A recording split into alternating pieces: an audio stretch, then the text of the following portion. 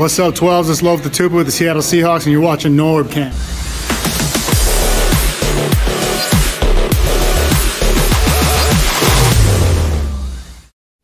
What's up, everybody? This is NorbCam coming at you on this Tuesday. I'm excited to get back into the Coach's Corner, our show where we break down film, talking about the Seahawks, behind the scenes, the X's and O's, and kind of get hardcore and deep into the weeds about this Seahawks team. And I'm excited as today's topic is about the tight ends and what we might expect to see from them in this 2021 Shane Waldron offense. So, and before I bring on our special guest who is the coach of Coach's Corner, let me just quickly remind everybody, I would really love it if you would smash that like button, hit the subscribe button over there and the notification bell. That way you won't miss a single video in the future. And want to do a quick shout out, as I always like to do, for the NORBFAM members, for your guys' support, the MVPs, Nick LeBeau, Jesse Duckface, Anthony D, Ryker Rockstar, Lori Cross, and the All-Pros, Jason E, Maria Maraj, NINJA-CRK, Aidan Pham, BJ, IBeDave Jones, Gavin Murphy, and Football J. So without further ado, let's bring on the man, the myth, the legend. It is Coach Bill Marsh of Coach's Corner. Coach, it's good to see you again, man. I missed you last week. Hey, I'll take one of those three. And in baseball, what do they say? If you're batting, 300, you get to make millions of bucks. So I'll take the man part, myth, and maybe myth too. There's definitely myths out there about me. Far from being a legend, man. But it's I hate. Well, you know what? I hate when I'm not on this show, and hate. I don't like using the word hate when it comes to talking about people, but I hate the times when I don't get to do the show with you, man. And it's just like, this is the highlight. It feels like Friday Night Lights when I get to do it. I get amped up for it. I get nervous. Great energy. I get vibes from you and the super chat folks and everything. So yeah, I'm glad we're doing it. I am too, and I really wanted to do it last week, and it's just my schedule got so crazy, I just could not pull it off. So we had to put off to this week, and fortunately, the off season is such that it allows us to have the time to still pull this off and talk about these subjects. Quick shout out to the people in the chat, Devin Booker, who mentioned that we just signed another tight end. I saw that news earlier today. Somebody off of just floating out there. I think it was a practice squad or I can't remember. He came from Carolina, I believe. Nick LeBeau and our moderators, T-Man, Boomer, Rishi, Andrew Gonzalez, Devin Booker again in there. I appreciate that. Adams Lightning has a question. Who do you think is going to start out of all the tight ends? We'll get into all that. King Foxy as well. So, Coach, I'm excited about this one. You and I have talked a lot about tight ends and how important they are to the Seahawks, and I know your phrase has always been the most underappreciated role in all of sports. Underrated role of all sports. About 5 years in is when and my mentor had mentioned it a few times because he would always really focus on the tight end. But back then you only ran eight to 10 plays, but we ran West Coast and we ran a lot of bootlegs. But he would say the tight end, we got to miss. And after about 5 years as a head coach, I realized, man, it feels like it's just the most underrated position in all of sports. Because you can get so many mismatches no matter who you play against. And Ray Lewis, as a defender, once said the same thing. He's like, teams that figure out how to utilize their tight ends are the teams I have the most trouble with. Because the greatest chess match is utilizing your tight end and stuff, which we'll get into and stuff. So that's why I saved tight ends for the end of our West Coast piece here. Yeah. And I got to say, man, when you say the off season, as I've started watching other channels and people who do telestrate, and there's a lot of really cool things that go on out there. Are we really even in an off season? I started to realize that even for the last, probably since the Super Bowl, it just never feels like there's an off season because you can talk Seahawks football anytime. You can check out in the store. Now they're all going back to the store again. You can check out in the store and all the stuff sitting right in front of your faces, Seahawks stuff. Even though I think it's baseball season, I think we have a baseball team here, maybe. Hockey might take over some of that, but it's just crazy, right? Like year round, there's just this constant feel of you can just broach the conversation of Seahawks football, especially if it's with another 12. And it's like, here you go, 2 hours of conversation. I love it. Yeah, well, the NFL has done a heck of a job making it so that you never really feel like the season's ever over. They keep it in front of you, no matter what, whether it's off-season drama, training camps, draft. There's always something right around the corner, so you never really get a break from it. But it does feel a little bit slower right now because there's not a lot of big news coming out. But that's why it gives us time to break these things down. So just want to remind everybody that if you haven't checked out already, make sure you check out Coach Bill Marsh's YouTube channel, Coach for Life. He's also on Twitter. Check out his content. His channel's steadily growing. I know you're starting to get some great stuff coming up here. So make sure you guys check them out and subscribe as well. Before we jump into this, I do have a little special something that you don't even know what this is, but I've wanted to just take a minute or two to talk about this past weekend I just had. You would appreciate this as not only a coach, but a parent, and having all those kids you've coached all these years. So my two girls both had big volleyball tournaments this weekend, both qualifier tournaments. So Vanessa was in Spokane for the Pacific Northwest qualifier, and I was with Sophie in Centralia for the regionals bid tournament. Both of them had opportunities to basically secure a bid to the Nationals in Las Vegas at the end of June. I'll start with Vanessa first. So while we knew that it's going to be tough because we have teams from all over the country, from Texas, California, really big teams, big girls, we were just hoping they'd put up a decent fight because our team is very young, undersized compared to a lot of the ladies out there, and they did better than expected. And I'm going to play a little highlight here. As you get ready to play, Norb, I want to make sure everybody out there understands. Norb knows the difference between big girl and big girl. So I don't want anybody out there saying like, is Norb calling girls fat? And is Norb no, he's not. I'm talking volleyball. Because I've said it many times, and I got daughters and granddaughters and everything. And people, are you calling? No, I'm not. I'm just saying big, like their team is big, like numbers wise or what have you. Not, so I just want to make sure they're tall. I should say tall girls. What's this guy saying? They're 14-year-olds. Just to clarify it. Yes, but some of these girls are taller than me. They're 6 foot. They're 6 foot plus girls, and they're only 14 years old. It's crazy. Yeah. So, nice. But they brought it. So MPJ 14s, that's my daughter's team, had a great showing. And here's a few highlights of what happened in Spokane. Check it out. All right, so there you go. That's Vanessa. She's on the outside right there. Takes a swing. Bam! Hits to the corner, off the hands. Scores a point there. Again, she swings. This time a roll shot softly, just inside the defenders. Then she just takes another pass. Vanessa takes another hit. Boom! Into the corner again, where just nobody can get to it. Oop! What happened here? Hey, why did it stop? My video stopped. I've seen some cool effects on the floor. Yeah, I don't know what happened here. I lost my video, just suddenly stopped. Oh, okay, wait, hold on a second. It's still going. There we go. There we go. All right, we're back to it. So it's a lot of Vanessa's getting kills here. Knocked it off the hands this time. On the outside again, powers it through, off the hands of the defender. One more time here. Deep. Again, no one can get to it. This is where it gets close to the end here. This is the finale. This is game point. Set.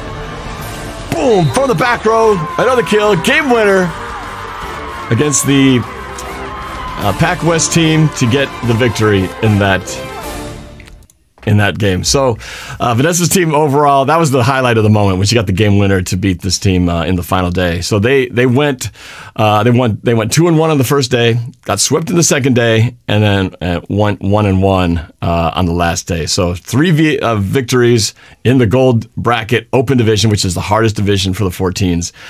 Finished 9th out of 20 plus teams. So they did really well, considering that I was just hoping they just win one set. They won 3 matches, which was really overachieving for our team. So she did an outstanding job. So I was really proud of the job that she did. So, and Vanessa had, I think the best part about that is from her stats standpoint, she had 56 kills out of 147 attempts and went 66 for 66 on serves. She didn't miss a single serve.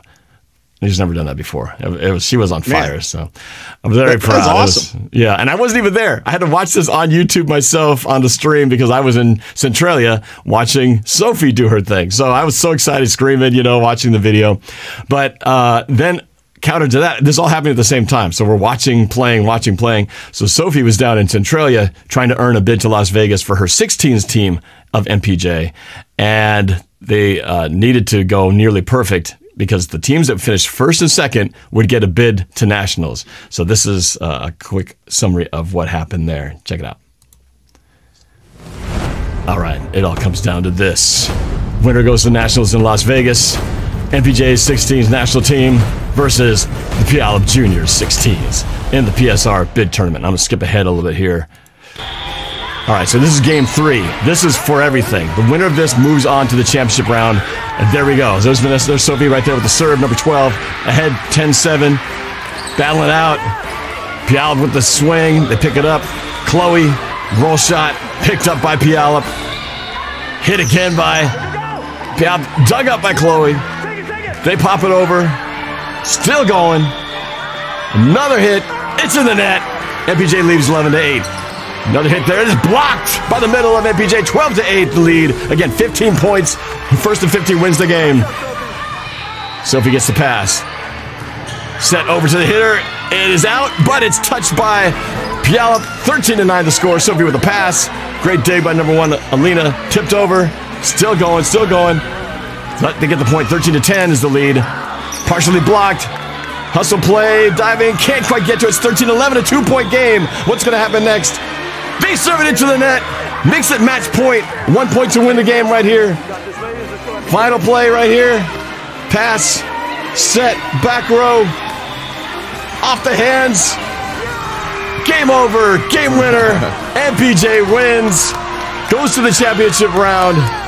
And secure a bid to Las Vegas and the Nationals at the end of June. And it was an extremely proud moment. These are the moments you live for. Courtney Schwan, the coach of the team right here.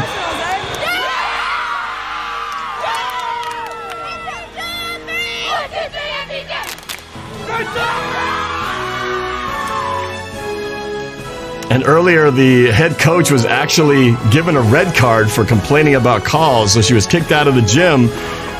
So they ran out to the parking lot to celebrate the victory with her, and it was a pretty awesome, exciting moment. So extremely emotional, very proud of the girls, and Sophie's first championship appearance in all the years she's been playing volleyball. So it's pretty special moment. So there you go. Coach, you know that feeling. We're going to the dance. So can I do my first reaction to this? I've never done a reaction video, but man, I was taking a few little notes. First off, maybe there's just never been a phenomenal volleyball movie, but I love when I can just hear a little semblance of Remember the Titans music playing in the background of a volleyball match. And for those of you that rewatch this, I want you to know that many a time I've heard Remember the Titans, and you'll start to hear it.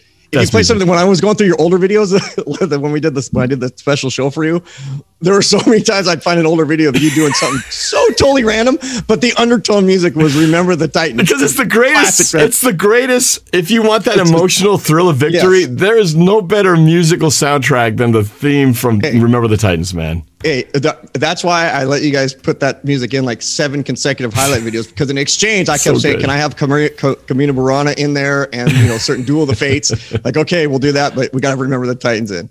I also think I didn't know they had red cards in volleyball, and I've watched tons of volleyball as an athletic director. Maybe that's kind of a new thing. Maybe it's not. I've never seen one. That's the first time I've ever seen it happen. So again, because you are very involved, I got to believe that you told the official and the coach before the match, hey, let's kind of like in the movie Hoosiers, where Hackman gets kicked out on purpose so that I forget what his name is, the assistant coach can take over. You're like, hey, let's set this up. You get a red card, get kicked out. And if they win, they're going to run out, and I'm going to film it all. So you kind of create this epic moment. And they're like, we don't do red cards.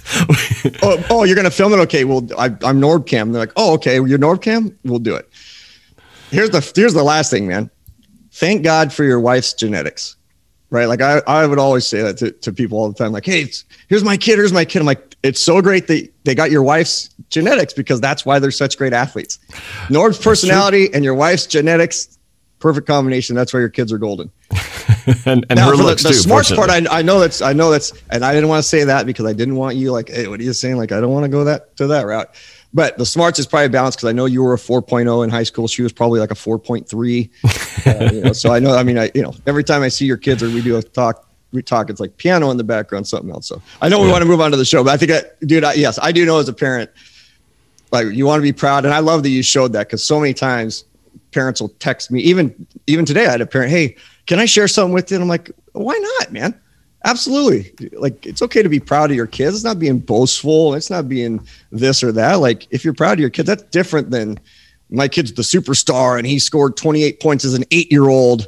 Like, okay, well, did the other team play a matchup zone against your 8-year-old? No, they didn't. So, to me, to celebrate that type of thing it's cool, and you got a platform to do it. So I say, why not? As long as you didn't embarrass your kids and they're like, Dad, don't play that. I love it, man. You know me with highlight videos. I can watch that stuff all day long. Like, I just think it's cool. Yeah. Well, it was a great moment, and I couldn't be there for Vanessa because she was on the other side of the state. But we were celebrating from afar, and then when Sophie's team managed to pull it out, it was one of those moments where they played they came together and played their best team ball, and where everybody was hustling, everyone was making plays, and it hadn't happened. They went to Spokane the week before, and they didn't get a single win. I mean, that's how down the previous week was. So when this happened, that's what movies are made of. That's how the greatest movies all time, right? Yeah. So it was a great comeback. That's something you would write. That's something you would write. Like, I would. Lost every game the weekend before, and then the next weekend they go. And then, and my final question though is on the nationals. Like, how many teams is it? Like, there's 20 teams in the bracket, and 18 go to nationals. Like AAU basketball, 5th grade AAU basketball. I remember when my son made it to state, like the first weekend of the season. Like, they're holding up the sign, let's take a picture, we made it to state. And then we get to Spokane, there's like 8,432 other 5th grade teams that quote unquote made it to state, right? Great money making thing. So, well, that's not to take away anything, because them winning everything else. Yeah. So deal. I don't know the numbers exactly, but out of the region, the first and second place teams secure the actual bids. Now, and then from Spokane, if you place first and second in your bracket there, you also get bids. But Spokane's much harder because you're playing teams from out of the state.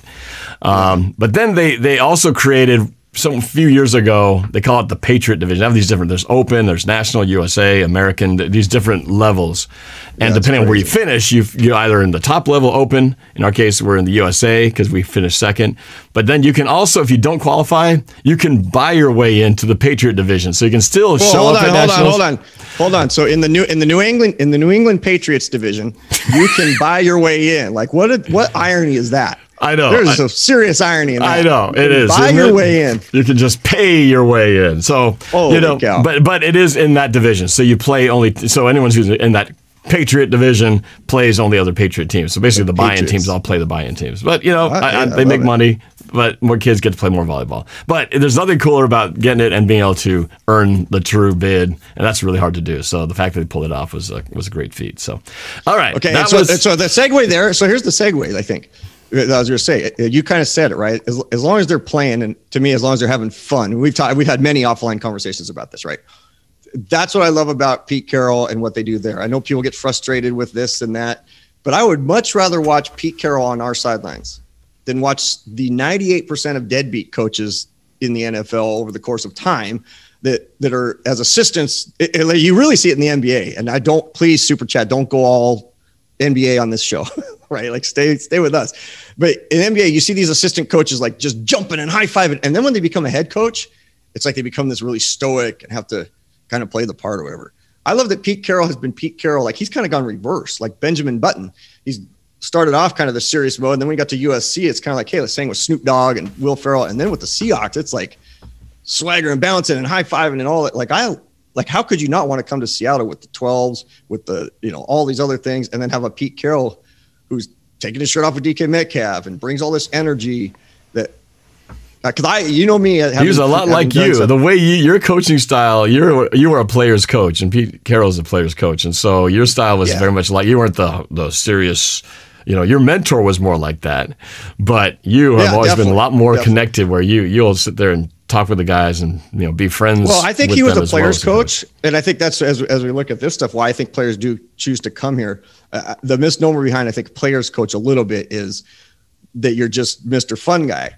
I don't think a lot of my players or other players that play for other teams would say, "Oh, player's coach, he's a fun guy," or "That guy's a fun guy." But to me, the player's coach can will their team to victory through motivation, right? And I think you would admit there were many teams. You see it with your daughter's team. You see it with her, like, what can motivate that team to go? And sometimes teams need a coach to just be animated. And if you don't have that, that's just one chink in the armor that you don't offer to kids or offer even at the NFL level. And even though they should do it, that's what made Legion of Boom great. It's what makes current guys. It's why we like Adams and those other guys. It's why we love players in the past, because there's something about like a Pete Carroll that when it's a tight ball game and there's a coach over there that you look to the sideline who's just like, we need a hero. You can do it. That's way better than looking at the guy who's folding his arms. Like, all right. Well, because even Bill Belichick, as much as people think he's just like this, you watch those mic'd up things, man. He does awesome a lot of talking. Yeah. He's awesome on the sidelines. He's actually sounds very different. Coach. He sounds really different because when you hear him on this press conference, he's always, well, you just didn't play well today. And, you know, we got to score more points than the other team.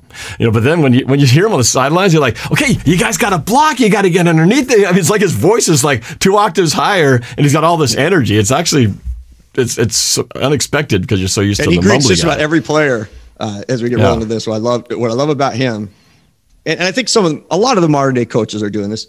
He'll greet just about every player when they come off, and I used to love doing that when we'd score, or even if we didn't score, we turn it over. Like there's just something about when you see your leader going to greet you and high fiving you and good job or what have you. Belichick does it all the time. Carroll does it all the time. There's definitely a trend. Might be a show for us to do sometime. There's a lot of kind of, I don't want to say unwritten rules, but trends that you see with the coaches that you'd consider to be the upper echelon of coaches. They all kind of have the same philosophical dealing with players. Like, and then you get the rare breed. I mean, even like a Phil Jackson or whoever you want to tell, Joe Torre in baseball, like the great coaches, they all had kind of this thing, and it wasn't yelling and screaming and swearing and all, like they just don't, you know. Yeah, you see it at the younger level with all these others. Like, hey, young coach, do you see the NFL guys going ballistic all the time and greatest coaches of all time? No, they don't. They connect with their players. Yeah. That's why I'm excited for like Gerald Everett and the guys that have signed to come on, because I think they've come into an atmosphere. Culture is a big deal in sports. And I think with the pandemic, I mean, what I love about this, Norb, is that we could just talk. We can just talk live stuff. Yeah. The pandemic has changed. It's changed everything, right? So it in terms of, I think how we see sports, how players see sports, how players have this amplitude, even with all the stuff that Russ went through or gone through, like there's an empathy there because he's got to, hey, we realize how fragile we are. It's about, I want to make the most of my life and do these things. But I think players are also like, hey, I want to go, I don't have to stay with the same team forever. I can go do this. I can do that. I want to go try things. I want to be different. Like I don't want to be, if you'd have told me I was going to do YouTube a year ago, Norb, I'd have said, you are crazy. No chance. Don't want to do it. It's not my thing. But then the pandemic made me like, I want to try everything, man. I want to be 5 years old again and try everything. Yeah. Yeah, it definitely has changed everything. And some things we'll put back to where, you know, we're feeling back to the sense of normalcy. You know, they're talking about training camp. We might actually we will have fans in training camp. I'm not sure the numbers, but we will have fans. And it looks like for sure we're going to have fans in the stands. Again, what percentage? We don't know. But it looks like there's going to be that return to that normal. But some things won't return completely to normal. I got to say, man, did you see, because we're both, so my birthday is coming up. And I'm going to say it is a big deal to me. Like, it used to be like, oh, no, it's for everybody. Oh, no, it's my birthday. Like, don't. That is. Like, I'm going to be turning 50 a year from now. I'll be turning 49. But when I see, like, a Phil Mickelson, who I've never been a big fan of his kind of how he acts on the golf course, right? But I don't know him as a person. He could be the sweetest guy in the world. So, I try not to take what I see on TV too serious, right? But to see a 50-year-old dude, or 51, whatever it is, win, and then Tom Brady at his age, regardless of what people think about him, to see him win, to see a guy your age, and I'm saying it in a cool way, right? Like you're your age, yet you're still just you're as hip as they come, right? You do the music videos, you do those cool things. I'm trying to stay relevant and stay hip, and there's grandpa. Some other things. Yeah, I try to be the hippest grandpa in America, as I say. But when you start seeing those things, like it kind of makes you realize, like, hey, we're all just trying to do this thing. So to see when Phil Mickelson on the 18th hole, I mean, you would have thought there wasn't a pandemic, but to see that just throng, like how badly people just want that moment, like that special choke. I mean, I was choking up watching the highlights of it. I didn't see it live. I'm like, why am I getting choked up watching Phil Mickelson win this tournament? It wasn't because Phil Mickelson was winning. It was because his age of what he was doing and that crowd behind him, like, right. Wow, are we really just a year later about to go back to Seahawks Stadium and just go ape nuts, right? Like, I mean, like, can you imagine like these new players that are coming in? Like Gerald Everett's experienced it because he's played before here in Seattle. But we've signed a few guys that maybe they've played once, and it's obviously been loud. But dude, like the first couple teams that come to, when Trevor Lawrence comes and plays quarterback the first time ever here. I don't know if he's ever been to a stadium game here, let alone what. I don't care if I'm a Tim Tebow fan, but whether or not he's playing or not, it doesn't matter. It's Trevor Lawrence is a quarterback rookie. He's going to experience some loud crowds, and then he's going to come experience the 12s in week, I think it's 9 after 10 after the bye or something like that. Dude, that's going to be nuts. Like, of all the games, if I could choose one game to go to, that would actually be the game I would want to go to, just to see how a rookie quarterback really experiences, because you can't mimic that with turning on volume, all those things. And people are, I'm sure in the super chat, are probably like, what does this have to do with anything? I'll tell you what it has to do. When Russell Wilson's on the road and it's all about timing, and he's got to do check downs, and he's got to do, tapping his hip and these other things. Again, why do I love the West Coast offense? Because of the timing of things, because you can do the hand signals, because it's getting up to the line of scrimmage. I mean, I could hardly find any play that it looked like the Rams were running delay a game. And I know they had a few, but to watch over and over and over again, as I've been pulling up plays of Gerald Everett over the last few weeks looking at stuff, like, the more excited I get, because it's like, geez, if Russell Wilson can be up at the line of scrimmage with 15 seconds to go on the clock, knowing how to read a defense, and I'm watching Goff have a year like he's had, and taking a team to a Super Bowl, and now our guy gets to experience that. Like, I don't know. It's just like, I get so excited about that part of it. Yeah. No, I'm thrilled about all that. The return to the stadium, the return to live sports. Next week we're going to be going to Kansas City, and it'll be the first time. If you notice in the video, they're all still wearing masks. The volleyball players are wearing masks while they're playing. I don't know how they do it, because it's so suffocating. But for the first time, when we go to Kansas City, they have different guidelines there. They will be maskless. Everybody will be maskless in there, and because there's no requirements to do so. So it'll be the first time the girls will actually get to show their faces while they play and breathe the normal air. So it'll be interesting going to a place that's different from the way they've handled things out here. Whose eyes got like this big? Are you going to Kansas City? Kansas City. His eyes got this big as soon as you said you're going to Kansas City? Do you know who I'm talking about? Yes. A big fan of your show? Yep. NorbCam's coming to Kansas City. Like, that young man is probably just going nuts right now. Yeah, KC Sports. I haven't really announced it, but I guess I just did. KC Sports. I'm coming to KC, baby. Breaking news. Yeah. So leaving on Thursday. Leaving Thursday night at midnight. It's going to be like when I watched the Seahawks come back from Miami in 1983 with my mom at SeaTac Airport after they beat them. Yeah. You're gonna show up, and there's gonna be like 7 people there with their signs. Maybe there's 7,000 people, but it'll be KC Sportsnerd and a bunch of other dudes wearing their NorbCam merch, like Norb, all their stuff, and it's gonna be awesome. Oh yeah, that'd be something. All right, so let's talk. I'm talking about excitement. The excitement of what's going to be this offense for next year, and the tight ends we've been talking about. I've been hyping these guys up for years, but maybe this is the year that truly the tight ends really take it to the next level. But Coach, what can we expect from the tight ends under Shane Waldron and this new crew of tight ends? Yeah, so keep me up on the screen, because I want you to kind of interact on a couple of these things here. So first off, and I'm trying to be really careful as I kind of watch myself on these shows to not get too caught up in what the past has been with regards to the West Coast offense and those things. But I think it's just so relevant this first year going into it, that it's the old, history helps us learn what the future is going to create. And if you go back to, and I know Kellen Winslow of the San Diego Chargers was not in so much West Coast offense. It was Eric Coryell and Dan Fouts and all those guys. But Kellen Winslow was really the first, and I'm talking senior, from the 80s. For those of you from the prehistoric hockey era will know what I'm talking about. He was kind of the first real true tight end that didn't always play tight end as we used to know it, where you're on the line of scrimmage. They started flexing him out. Like, he became this kind of wide receiver hybrid thing. And that kind of started the evolution of tight ends not having to just be tight end. And then where it really, really took off was a guy by the name of Tony Gonzalez, right? He became the guy that really took it to another level. Like, oh man, like, we have to really account for who the tight end is. He could be a guy catching the ball. He could be leading the league in passing, all these other things. But here's the question I would have for the super chat and for you, Norb. And I want you to kind of stick this out loud. Tell me who the last 4 Super Bowl participants were. Let's just start this last year. Give me the last of the last 4 Super Bowls? Yeah, so let's just go last year. All right. And super chat, stay with me. I'll be patient. So work before our you way even backwards. answer, Norb, say the teams. Yeah, so just Tampa Bay, Kansas City. Okay, so freeze right there, and you'll know where I'm going in just a second.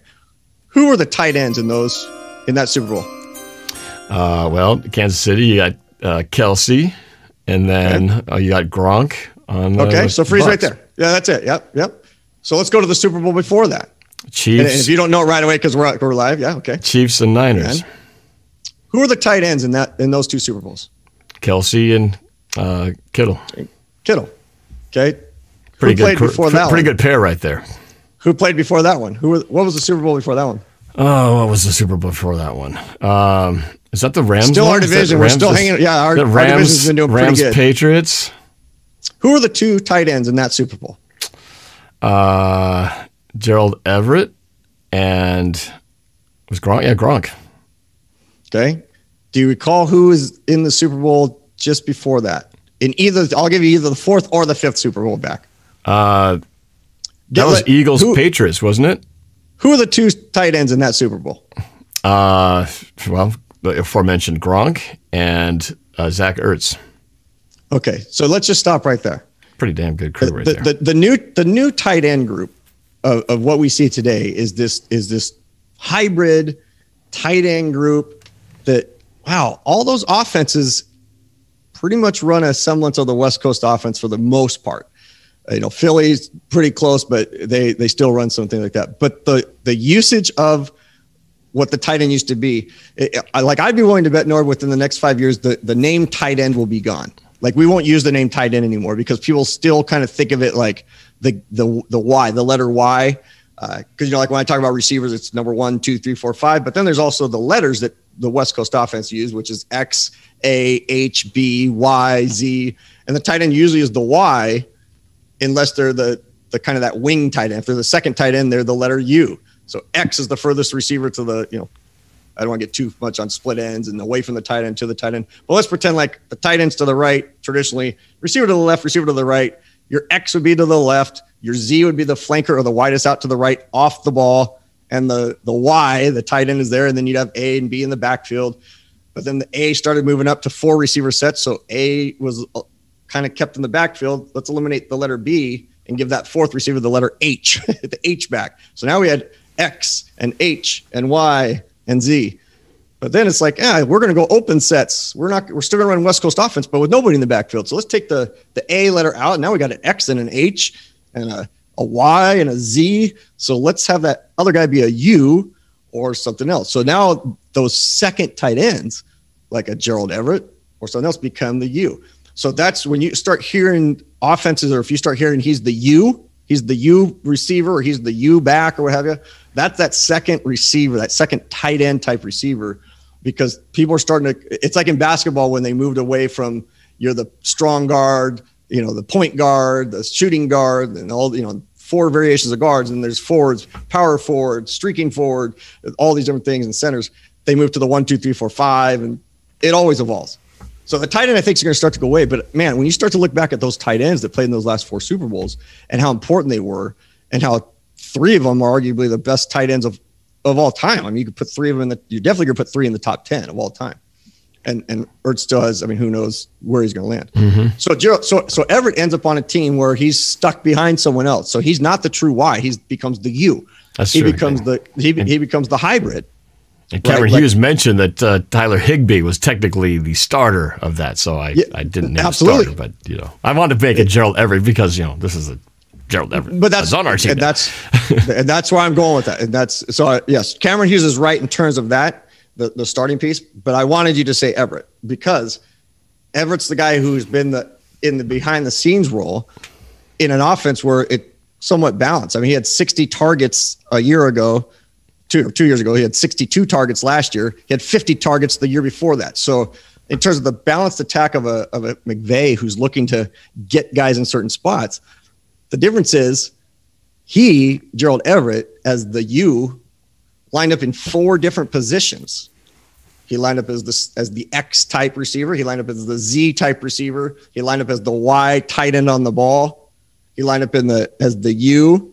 So the wing off the ball. So the receivers I'm counting is the same kind of position, even the ones off the ball. So that's 1. You got tight end is 2, the Y, U is a 3. And then he also lined up in the backfield as a running back. And it wasn't for a commercial. So I'm gonna get into that as well. All right. So when we brought in a tight end, as we're going to show the plays here, one of the first things I love is that we brought in a guy who's incredibly versatile. and who I think has that kind of proverbial chip on his shoulder. Okay, so let's start with that. Let's start with that idea. Right. Guy who wants to play, chip on the shoulder. So this first clip brought to you by Chef Jack Attack.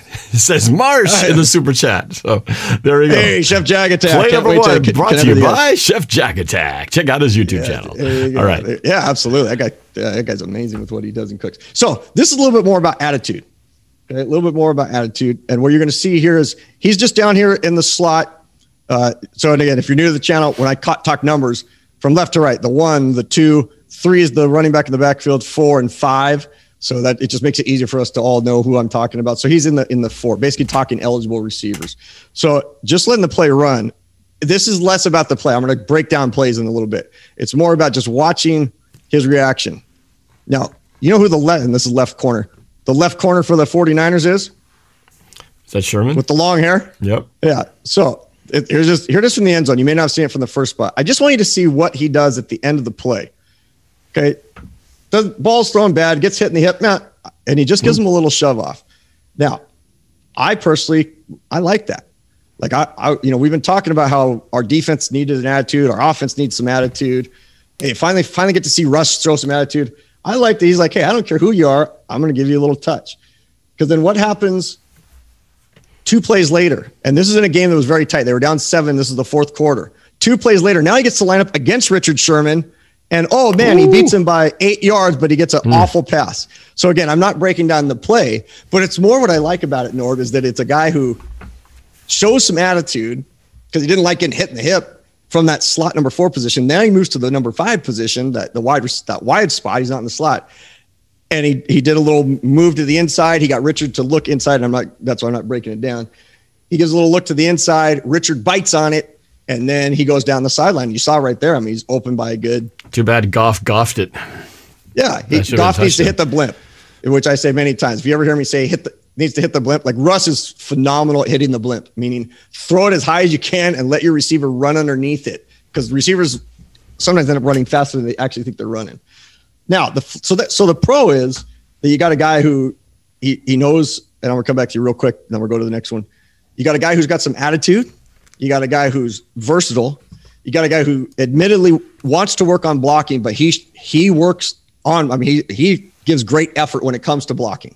Like, you can't say he's not trying to block. Some guys you can tell. You can tell he's trying to block. Like, he does works really hard at it, and admittedly wants to get better at it. The other thing I saw, I'm not going to put it on there, he scores a touchdown in Atlanta, and I don't know if you remember the Dirty Bird that they used to do, the dance that Jamal Anderson used to do. He scores, and he starts doing the Dirty Bird. I'm like, I like that. I like that he's kind of throwing it back at the fans a little bit. He's got some spunk, got some attitude, because I think we need that. That's what we loved about Doug Baldwin. Like, we had some of that personality trait to it, right? Yep. So the fact that he knows the NFC West, he knows those defenses, he comes with the attitude. But now here's the side that I saw that needs to be fixed, and then I'll break down a little bit more. So now let me go back to our spot here. So now this was a game against us, not just 2 years ago, but I remembered when I was going to pull him up, what the very first thing I went to was this, because I couldn't remember if he was the guy that did this in this game. So I'm going to let this run. And again, if you're new, I usually like to just let the play happen. This late in the ball game. And Norb, now that you've been with me for a while, you're going to know what I'm going to talk about. Pick. Yeah, you're going to know what I'm about to say about it. Any idea what I'm going to say about this, Norb? That I saw a ton of with him.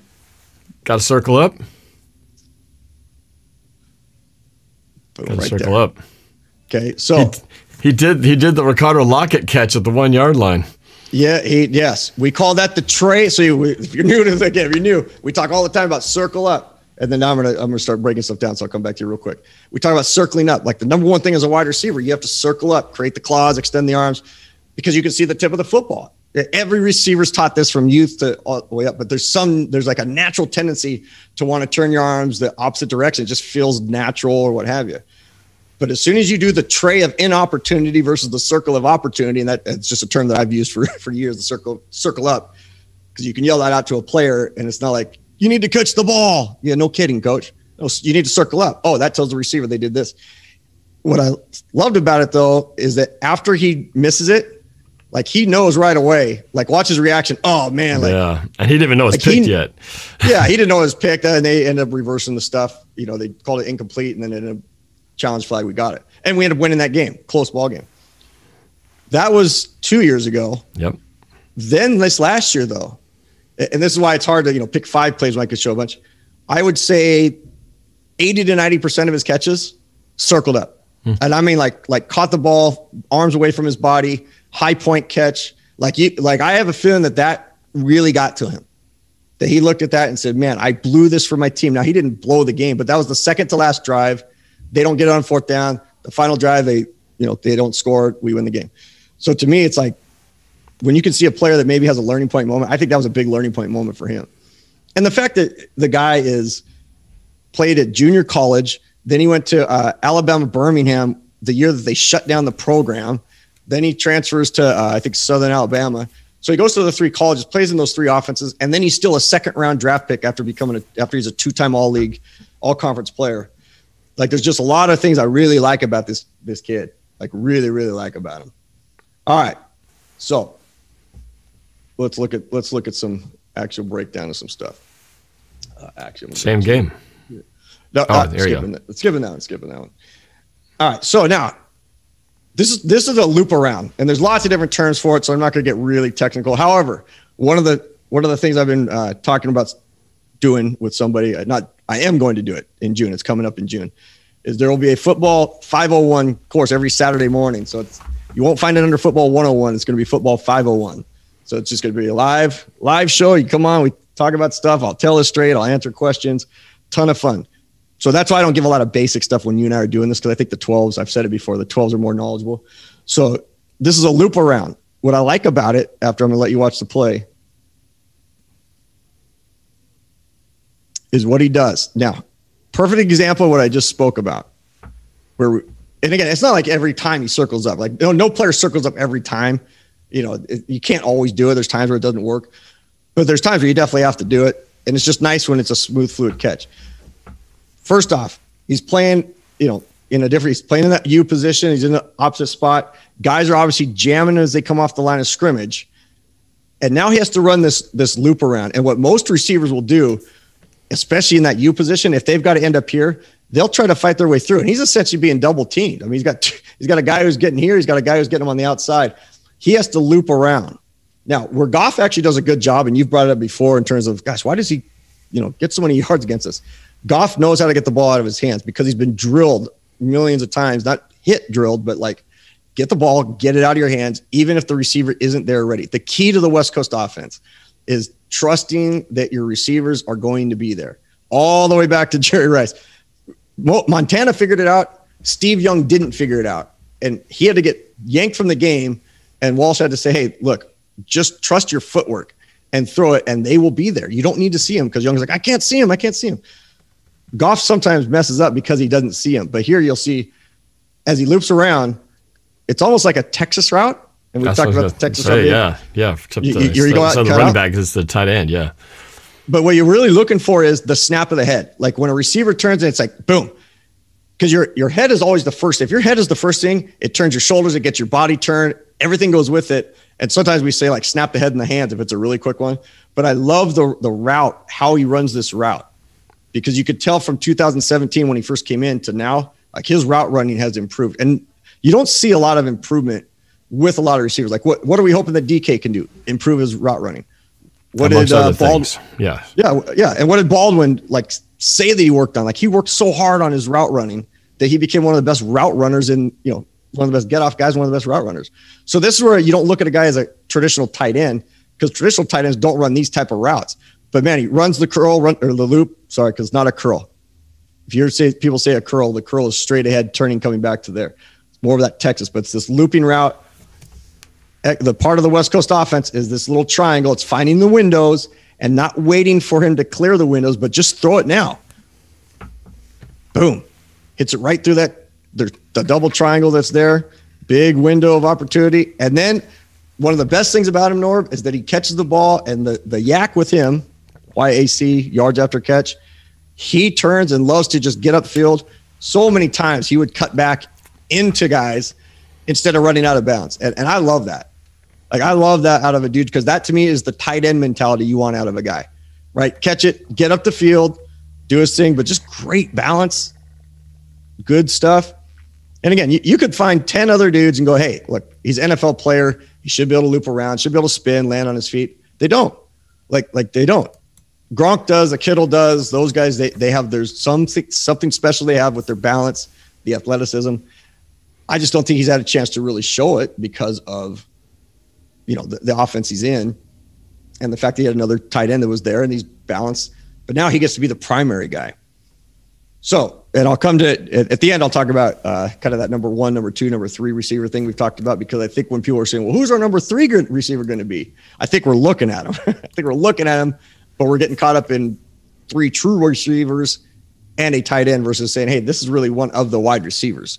He's just called the tight end. Versatility. Now, this should get you. The reason I pulled this play, multiple reasons. One, actually, I'll let you watch it first.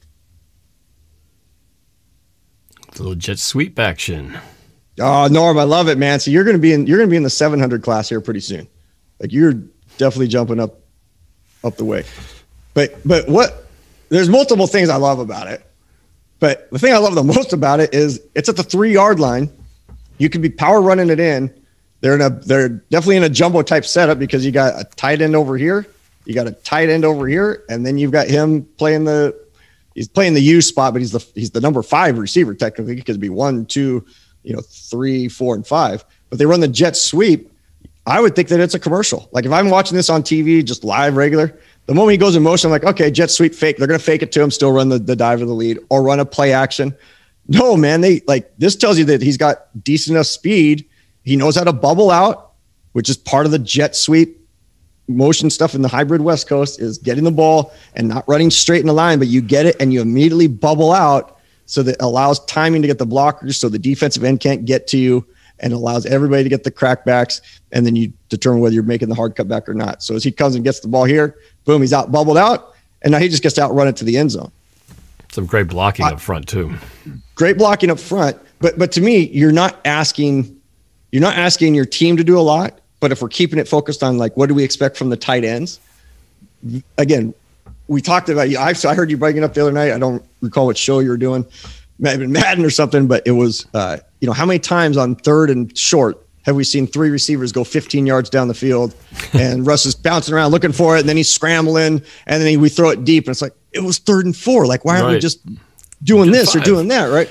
Yeah, just have 3 or 4 receivers do that. Or here on the goal line, when they've got, they're running basically goal line 9 here. They got everybody up on the line of scrimmage, and a single high linebacker who's just going to spy the running back and try to just beat him at the point of attack.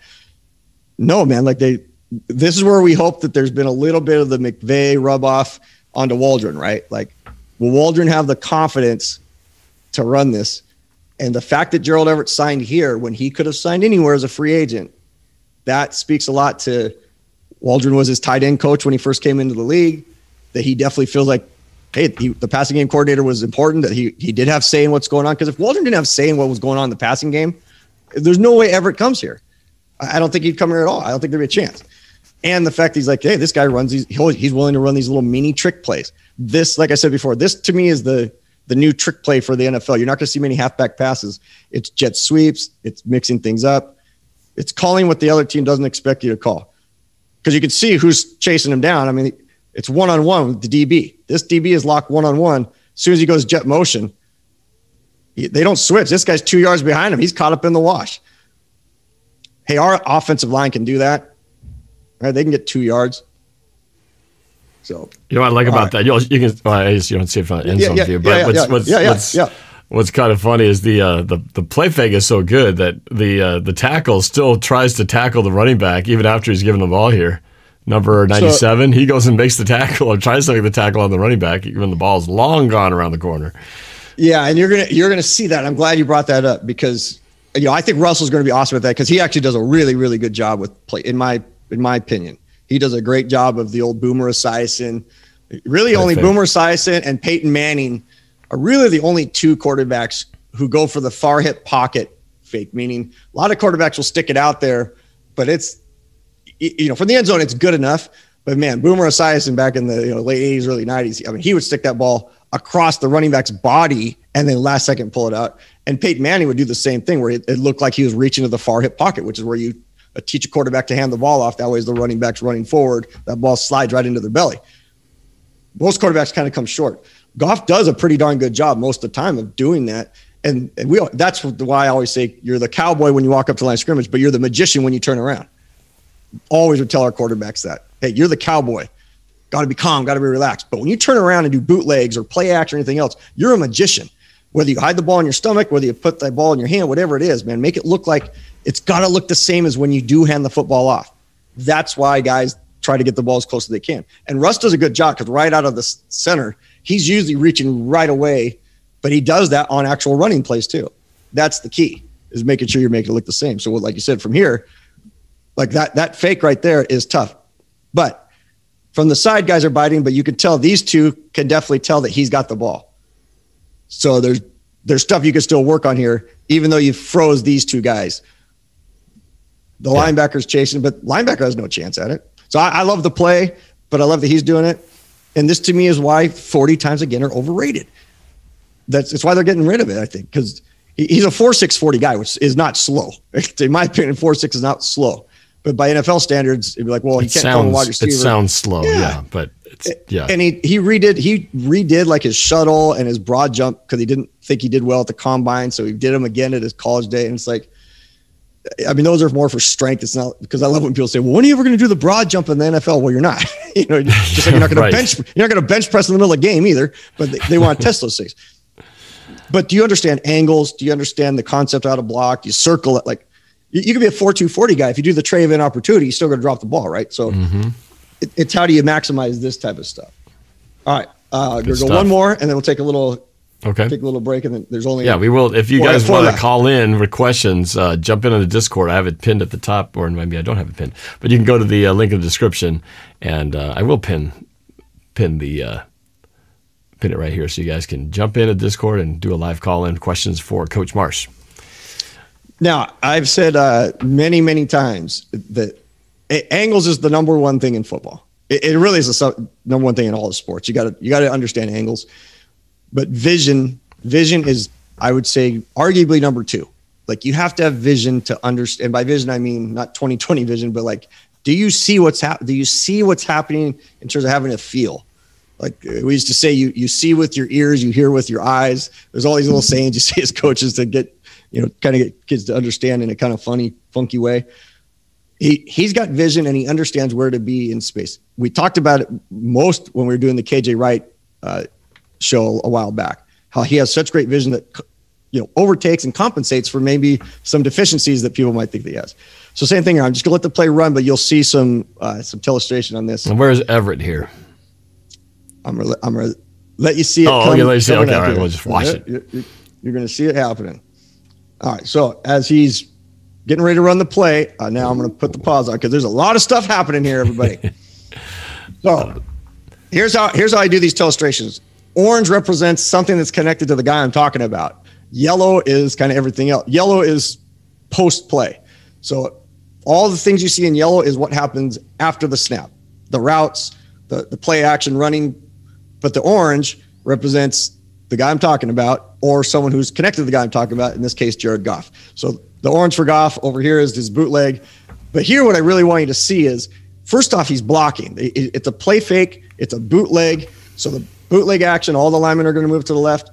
And traditional bootleg, which I've talked about with the tic-tac-toe patterns, and I'll definitely break those down in my football 501 because we're going to see a boatload of bootlegs. But the concept is you're trying to get levels. They call it the level concept, where you're getting a guy at 5 yards, a guy at 15 yards, and a guy at 25 yards. It doesn't matter how you do it. It doesn't matter what formation you do it in. You can do it from every formation, anytime, anywhere on the field, but you're trying to – not anywhere on the field. You usually want to be at least 25 yards from the goal line. But you're trying to get 5 yards, 15 yards, and 25 yards, and then a guy on the backside who's running, we used to call it the gold bullet. But you don't throw that unless you tell him to do that. Here, the secret guy might be this running back. But the bootleg, as it comes around, the key is the tight end, who on this specific play is not necessarily involved because he's not the true tight end. So he's just meant to block, but he is an eligible receiver. Where the true receivers are coming from is this number 2 guy who's going to end up going behind the play and going out over here. The number 1 receiver who's going to run the drag route across the field. And then this true tight end, the letter Y tight end, who's running this deep post route. I mean, the deep corner route. So as they start to get ready to go, I still want you to just focus on what he's doing when he blocks. Now, the key right there is his job is to block so well that this guy who would have contain on the quarterback. So this linebacker right here it's one of the toughest things to do. This is why I say the tight end is the most underrated position, because first off, you got their true tight end who's running a corner route. I mean, he's going to run this guy off. So that's going to draw guys, and he's a big dude, but he's going to draw the quicker guys out of there. Their other tight end, who instead of being back like a wing is really pushing, being up tight, almost making this guy ineligible. If he blocks this guy well enough, it allows Goff to get out and around. So as he gets ready to, as he's making his block, let me move forward a little bit. As he's getting the block here, what you start to see is, sorry, my fault. Right there. Great block. Okay, you could say it's holding, maybe not. But he's got him sealed off well enough that look at Goff when he comes around. Plenty of space here. It's going to allow everybody to move. But instead of him just sitting there and being done with the block, because you can't block forever. Eventually, the guy's going to get off. But he's done his first job. His first job is block so well that guys think that it's a running play. Well, we did this with a Buffalo Bills play a while back. The running play, you want to get at least half of the team on the defense to go to that running play if everybody does their job. Well, look at all these linemen that first of all look like they're getting ready to go to a King's buffet for a meal because they've done their job for 2 seconds. Now they're standing there like, hey, let's just stand around. Like even as a high school coach, I say, guys, after he throws it, let's get ready to run. Like you can't go past the line of scrimmage, but if they throw something short, let's get ready to run down there so we're ready to go. Yeah, we're going to get ready for a pie eating contest. So they're hanging out, but they don't have to do anything anyway. Here's what I like. As the play goes, he's coming around. They're getting into their levels. But now Everett, he's got to get to a spot. Notice how he did these little baby steps, but now he's creating the vision. He's got the vision of I need to create space so that I can get the ball on a play that is definitely not designed for him to get the ball.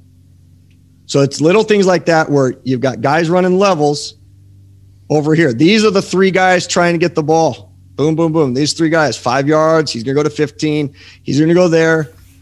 This is a setup for the future of, hey, if I just sit here, this running back eventually will go down the sideline. Teams do it once or twice a year where they just wait to see if they don't pay attention anymore. But it's this guy right here that a lot of guys would just be done. But he finds the space, creates the vision so that he can see that he's just going to stay in that spot, and it's just enough for Goff to make an easy pass. And as we always say, hey, quarterbacks, throw it 5 and let your receiver get more yards. Now, he coughs at the ball. It happens, but I love what he did. I really love what he did there. So I'm gonna do one last thing, okay, and then we'll take the break on this. All right, because this is more of a versatile piece, and this is a quick one. Just again, the versatility of as you see the play take place. Now he's lined up at the number 1 in a spread receiver set, 5 receivers, quick hit, and this is what I love it. I don't care if you're 4-6 or 4-2. There's your dirty bird. Boom, they're in the dirty bird, like a little bit of attitude. But again, if you just said right when we got him, hey, we got a tight end from the Rams, Gerald Everett, draw where he lines up. How many people are going to line him up in the true tight end position? Everybody is. Right. Everybody's going to line up the name and the tight end in the true tight end position. But that really no longer exists in this hybrid offense. You have to think of him. Now, I'm not saying that he's Kittle. I'm not saying that he's Gronk. I'm not saying he's those things. But the position that I think that they're going to play him is he becomes the chess match guy. Everybody knows what Metcalf does. Everybody knows what Lockett does. They know what Carson's going to do. They know that Wilson's going to do his thing. It's how does Waldron use Everett as that secret chess player of, man, every play, we don't know where he's going to go. And when teams talk about 12 personnel, how many running backs and tight ends you have? Well, what are you going to consider him to be? Is he one of, and I'll get to the running back stuff when we come back from the break, but who are you going to put against him coming out of the huddle? Because you don't know if he's coming out of the huddle to be the tight end. Is he coming out to be the receiver? And now your defense is based on, do you have a nickel, like an extra defensive back? Do you see him as, hey, we got to have 2 extra defensive backs? Do you see him as, I think he's a tight end, so let's keep our linebacking crew in there. Like, to me, I think that it's one of the best free agent acquisitions we've picked up in the last 2 years. Again, free agent, not trade, because Adams was a trade. I think he has potential to be just an outstanding pickup for us if we utilize him the way I think that we'll utilize him. Because again, here you go. Inside the 8-yard line, this is what I hope Waldron does. I hope we're not predictable. First down run, second down play action, third down run. Like, that's kind of what we usually do. Something similar to that. No, they go quick hitter. They get their lineman out in action. And I tell you what, if you're a lineman who's a little upset at good old Russ, you know what you're doing? You're like, hey, as we're getting the ball out of Russ's hand, like, they're still going to block because they got to make their money. They don't want to get cut. They don't want to lose their jobs.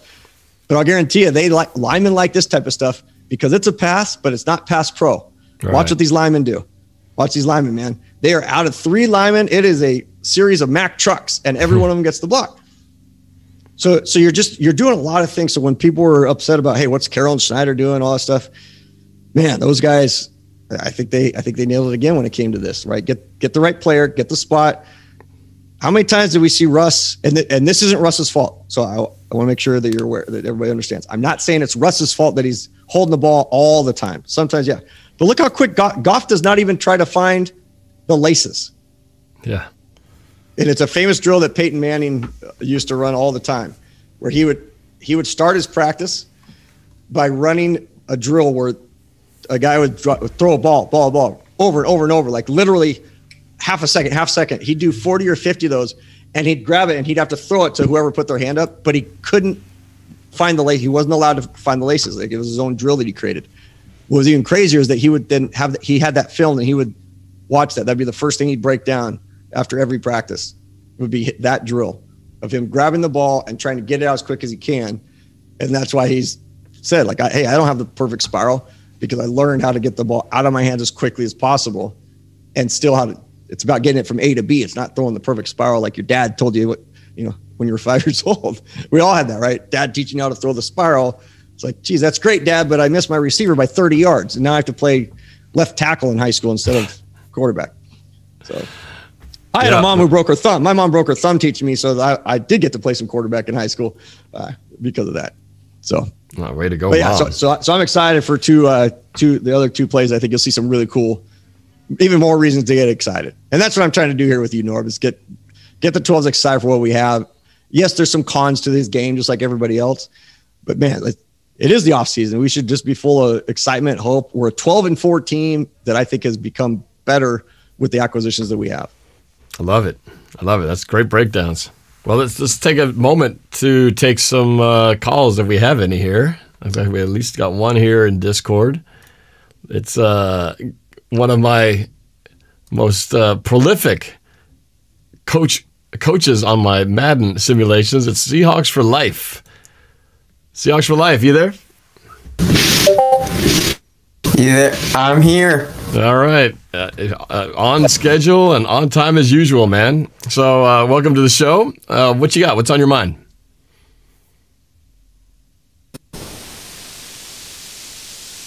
Nope. You there? Still First with of us? all, you're looking good. Norb. Thank you. He's talking to you, Norb. I was just going to say, he's obviously talking to you.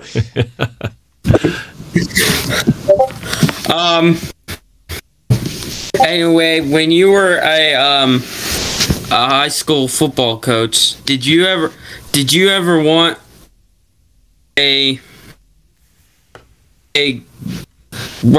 tight end who kind of played like a wide receiver, kind of like Gerald Everett, or somebody who can block, which is kind of like Will Dissly? So the easiest way to answer, and I try to be really careful with my background stuff because it's fun and it's fun to talk about, right? But it's a just question. So I was very lucky because of the way I thought of the tight end and the way I wanted to utilize him, and because of how we had run it even before I took over. When I wasn't the head coach, we had the all-league tight end 9 of the 10 years that I was head coach at my first spot. 9 of the 10 years to have the all-league tight end meant they had to catch the ball quite a bit.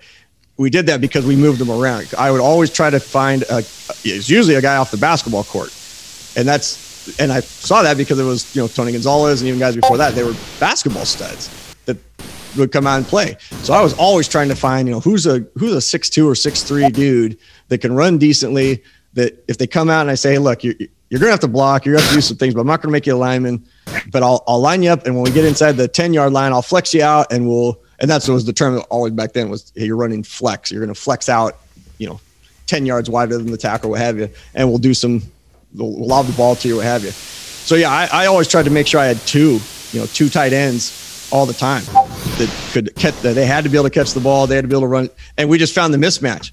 It was the very first thing that we would always look for when we were scouting other teams was how can we find the mismatch with our tight end? Can we put him in the middle of a trips receiver set and have him over a safety that's smaller than him? Could he line up as a true tight end and go against the linebacker that's maybe bigger but slower than him? No matter where we put our tight end, it was really, can our O-line block well enough for our quarterback to throw the ball, and can our quarterback get it to the tight end? But it wasn't from a lack of having, we always try to put arguably our best athlete in that tight end spot, unless they were, a true running back or whatever, then they put running back and catch the ball in the backfield. But yeah, I loved having tight ends that could move around and be very, very athletic, because you don't have to block very long. I mean, you really don't. But if you got courage, like Everett does, like block for a second. You watch Gronk. There's a great clip of Gronk blocking a guy who'd been chirping at him. Gronk talks a lot of smack, but this guy's chirping at him. And finally Gronk just blocks this guy into the end zone, turns left, blocks him all the way out of the sideline, 5 yards out of bounds, takes him down. And he comes back and they interview him after the game. He's like, I had to kick him out of the bar. Like he was a bouncer. Like that's what he says. Like, I had to kick the guy out of the bar. So you want that guy who's got that mentality of I'll block hard for you, but reward me by throwing me the ball. That's good stuff. That's a good question. Good question regarding the old strategies back in high school. You got a follow-up over there before we continue on to our next one? Our next segment? I do. Okay, I figured you do because you usually always have a follow-up question. What you got?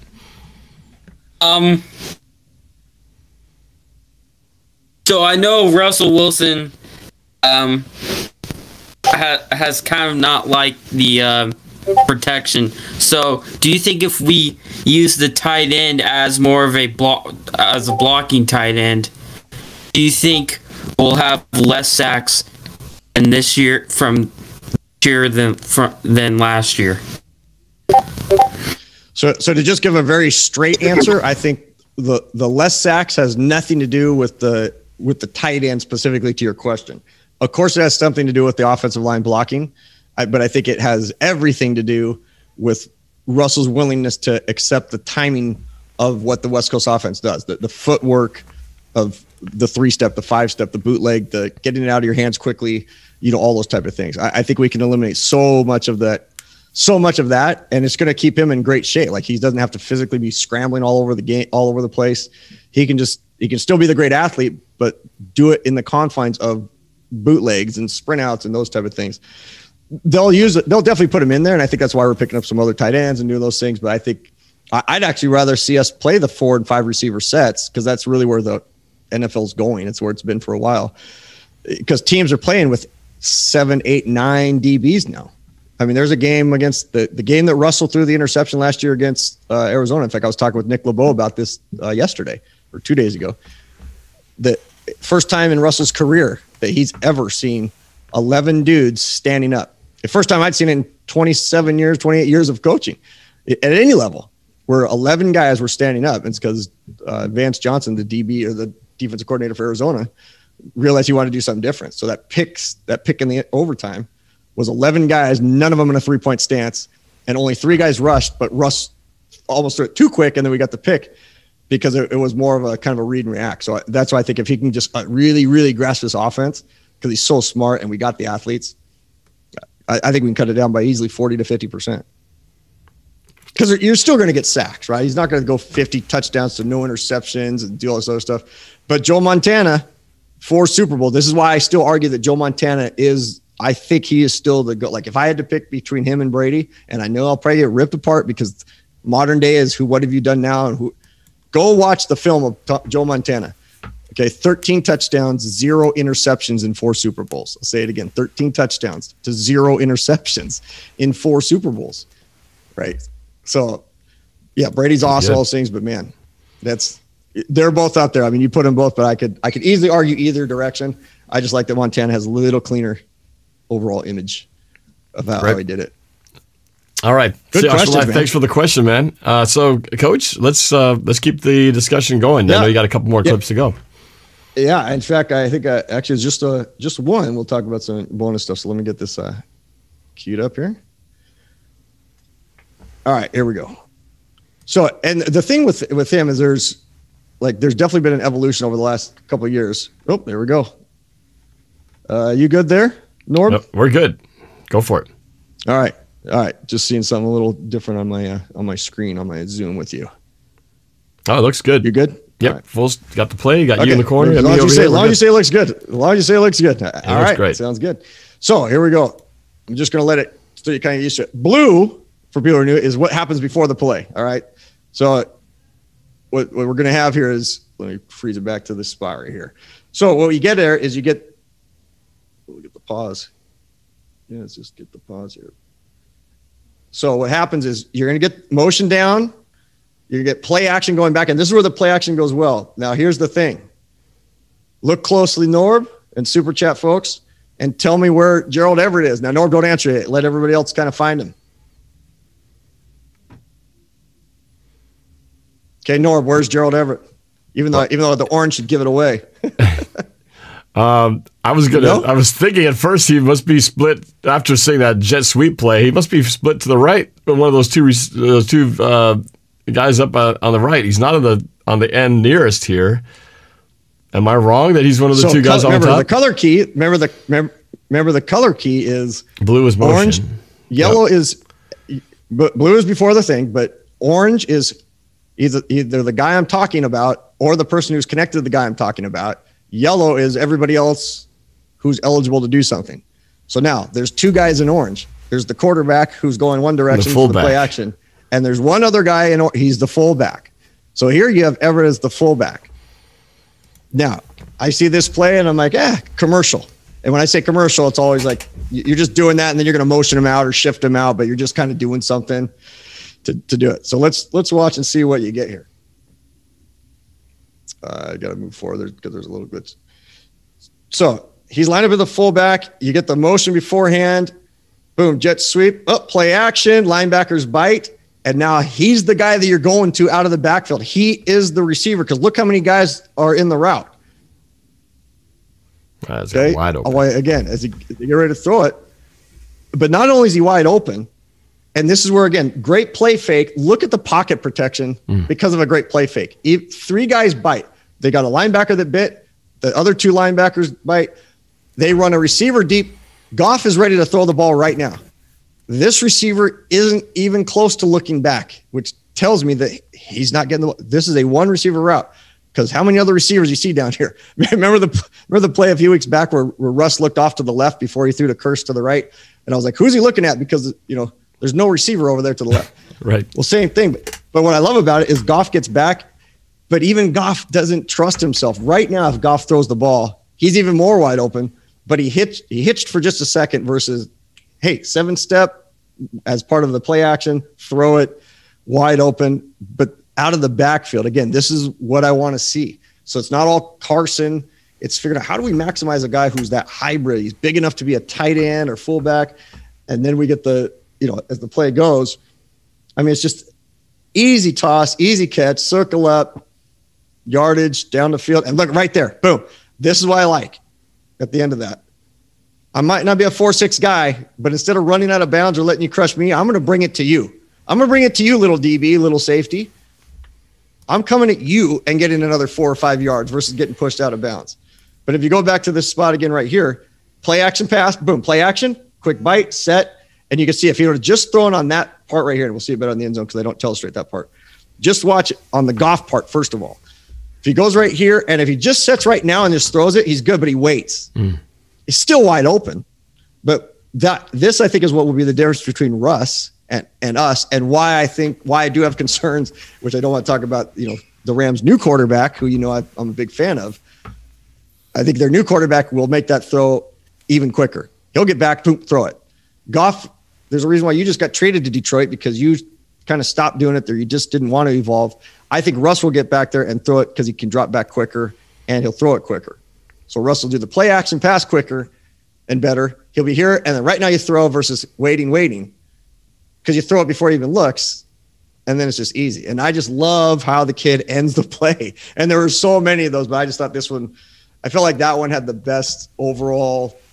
If I was to put everything together that I think he can do, it's, hey, we just signed a tight end. Oh, great. Who did we sign? Norb, are you at a car wash where you could come on and tell everybody we signed a tight end? Okay, yeah, great. You come on. Like, oh, God, we signed a tight end. Okay, now let's look at really what he can bring to the table as the guy who was their second tight end. You know, just because I think he's up in car, I think you had to give him another year. It wasn't about him being the second best tight end. It was just more he was moved into that U position versus being the more truer tight end because he's getting used in the backfield. He's getting used at the Y, but gosh, they're using him in screens. They're using him as play action pass fullback. They're using him on that loop play. Things you just don't see the normal person do. You do see it with a Kittle. You do see it with a Kelsey. You know, you see it with those guys because they're just athletically better. And I think there's just something special about this kid because of the trials and tribulations of what he's gone through as an athlete. I don't know personally what he's gone through, but when you do 3 schools in 5 years of college and you're still drafted in the second round by a pretty darn good football team, man, that says something about you must be going right. But something also must be even better about him wanting to come here versus stay there, where he knew he'd be kind of quasi second fiddle, getting 60 throws per season. That's not too bad as a tight end getting 5.2, balls thrown to you a game. And you're coming up here where we threw it twice to tight ends during games under a different regime. Well, that's going to be the big question. How much different will that be? And it's exciting to see how that's going to translate over. So I do have a question. So I think the big question becomes, Norb. Yeah. Oh, yeah, go ahead. Well, this might be. I think the big question becomes how does he. Yeah, you do it. Delays on me. Yeah, no. Go. There is. I do have a question. Once you're finished with the breakdowns, we still have another play. No. I ended on that one. I had an extra one there. Oh, okay. I thought it was a different one. So we start off the show talking about these different who's been in the Super Bowl for the last 4 years, right? And we've mentioned all these tight ends and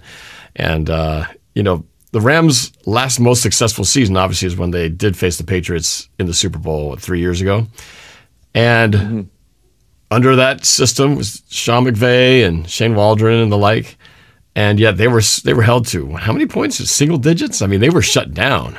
And so when we talk about how exciting it is for next year because we're going to have all those Rams offensive styles of West Coast, why didn't it succeed in the final game? What did the Patriots do to shut down what looks like this very innovative, hard-to-stop offense? If Russell Wilson runs it right, it should be unstoppable, but it was stopped. Was it a lack of execution? So I want everybody to know. Defense, or was it something that lack of talent in certain areas? I'm just curious. So fair to say that we never really ever talk about what I'm going to do on these shows. For the most part, we talk about who I'm going to talk about, but not what I'm going to bring up, what plays I'm going to choose, any of those things. Fair to say that I have not said what next week's topic is to you. Yeah, I don't have no idea what the next week's topic is. You have no idea. Next week's topic is New England, because I've said it for 3 of the last 4 or 5 shows since the West Coast, but I needed to get through the finishing of the West Coast offense.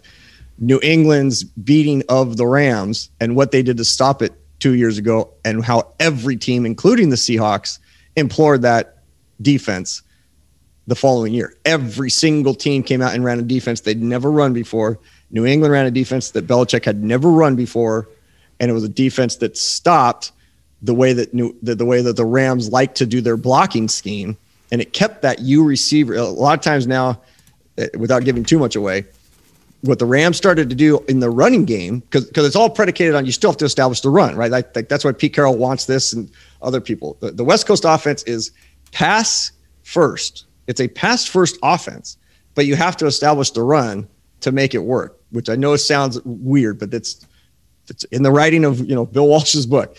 It's all about that. But the defense that they ran was based on the Rams' offense was all about running that U receiver, that U tight end, he was the one who would come across on a zone running play. So if the zone running play is going to the right, you'd see the U receiver come across to the left, and he'd be the guy blocking the backside guy, or he'd be the guy kind of cutting up in there. They utilize that guy a ton. And in all other games, he could just get these great blocks, and the running back would start to run right, and then he'd cut back. And that's what the zone run is. You're kind of running one direction, and you're kind of finding your hole, and then you press the hole and read your key and all those things I talked about before. To where before it was just you were told what hole to run in. So you'd get all these cutback lanes. Well, the New England Patriots came up with this defense. And if you're a fan of this show, I'd highly recommend that you not go watch it, because I think you'll have a lot of fun watching the breakdown that I'll do. If you want to go find it, and then you won't enjoy the show as much next week because you'll kind of already know some of the things. But it's unbelievable, and I remember seeing it. I didn't figure it out when they first did it. Like, gosh, they really crushed him. But then when I watched it, the Super Bowl afterwards, just as a coach wanting to see kind of, gosh, well, how did they really stop him? Man, it was obvious without having it told. Like, okay, New England's running something I've never seen them run before. And then when you heard Belichick explain it, it's like, man, that's what makes you the greatest coach of all time, because he implored something that stopped one thing. He said, our goal was to stop one specific thing in their running game, and we knew that would shut down everything else because it's domino effect. They had to establish that zone run, that outside zone run. And because they didn't, they couldn't do the bootleg. They couldn't run the zone. They couldn't run the inside trap. It stopped everything. And then you start to get out of your sorts, right? You're looking on your play sheet. There's no more place to run, and you can't do stuff. So, but the craziest part is when I show you specifically the Seattle Seahawks, how the very first play they come out with when they play the Rams, you can literally lay the New England Patriots defense or the Seahawks one on top of the other, and we are lined up exactly the same, verbatim, player for player, spot for spot. The Rams run the exact play. The Rams run the exact same first play against us that they ran in the Super Bowl, and we stuff it. And so that's why they went from that to this. So then McVay had to go back to the drawing board and figure some things out, which I think is why he's such a genius mind, why they'll turn things around. But it is, and that's why, Norb, you nailed it. It's a copycat league. High school, you can get away with running the same offense for 20 years, which is why I changed it every year, because I wanted to remember the Titans to always be playing, but I wanted it played over different offenses. So, but in high school, it's why you see teams run the wing T. People have been running the wing T since like 1942. I love to change it. College, teams kind of stay with it, but the pros, like every 7 to 10 years, there's like this new thing that comes, and then the defense catches up, and then the offense evolves, then the defense catches up, and then it just constantly does that, all the time. So the key is, I think you have some genius minds. Unfortunately, 2 of those genius minds are in our division, and the third one hopefully is now our offensive coordinator. And I think the fourth coach is a pretty darn smart guy. He's just decided, I'm not going to be another guy also running the West Coast offense. But the thing is, it's going to be those defenses that we go against. That was what I was going to say earlier, is how do our new guys handle what is the best defensive division also, right? The new black and blue division. We have to be okay with lower, even though I said I think we can get to that 28 to 31 point mark per game. We have to be okay with 8 to 12 play drives. We have to be okay with not scoring on the first drive, or not quick scores on the first drive. West Coast offense, first drive, and I'm telling you, like, this is a fact from NFL coaches. This is where it's lucky to know a guy like Sherman. Teams don't want to score on the first play of the game. Like, they want to go on a 12 to 15 play drive, or even go 7 or 8 plays and punt or whatever, because of the script. Because they run their script based on, they want to get to the right hash mark, and then run a sweep to the left hash mark, run a slant to the right, get here, to see what the defense is running. So in the second quarter, they can make the basic adjustments, halftime make the 2 or 3 major adjustments, and go on from there. And you can ask any coach that. So that's the fun part of doing these type of things, is that stuff. So even though I'm a high school coach, those are the fun tidbits I've been able to pick up hanging out with other dudes that chose to coach at a higher level. I just love coaching at the younger level, at the high school level. So one last I think question. you're going to love the New England piece. Oh, I can't wait to see how they stopped it, and kind of a way to kind of see, what's the kryptonite to to this system that we're going to be running this year. So one last thing is, you've talked all about Gerald Everett. So what about the other guys that we've got in there in tight ends, not including the one that we just signed today, but we got Colby Parkinson and we got Will Dissly. What's just your kind of, you don't have to get into super detail, but what do you feel like is going to be their roles in this? Did you see Gerald Everett's definitely the featured tight end, and the other two guys are, double tight end sets and just, complementary pieces? How do you think their roles are going to fit with this, as the trio with Gerald Everett as the number one guy? Yeah, I see. What I really hope is that the three of them are kind of like what we would hope our running back brigade would be, right? Like you and I love Carson. Like, we're big Carson fans. Right. And when I got the text from Sherman, like, he loves Carson, he was there when he drafted him, everything else. Like, we want Carson to be that featured guy, but we also would agree that Carson may not be the best guy catching out of the backfield, or he may not be the best guy doing this, or like, he's not Marshawn Lynch, right? Who could you just kind of knew he could do everything. He could block, he could this, he could that, he could do it. So same thing here. I think Everett's going to be that 70% of the time guy, that special chess piece that you have. But when you spell him, you're spelling him deliberately. And what I mean, or maybe the better word is with intentionality, right? Like, you're not bringing him out because he's pulling on his chest jersey like you taught kids to do because they're tired.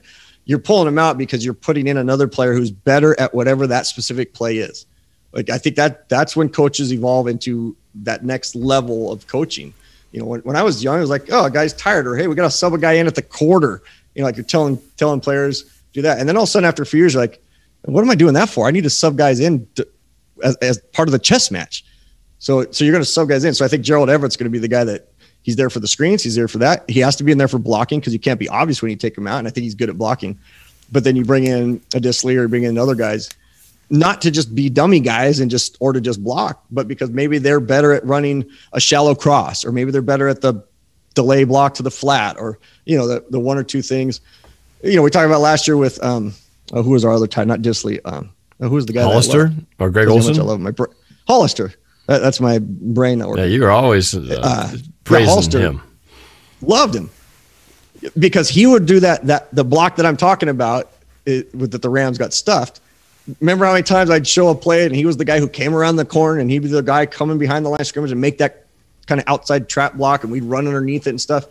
But then he'd hustle down and he'd be the guy high five. And I was like, I hope they just run a play for him where he gets rewarded. And then eventually they did. But they obviously picked the perfect play that he runs really, really well.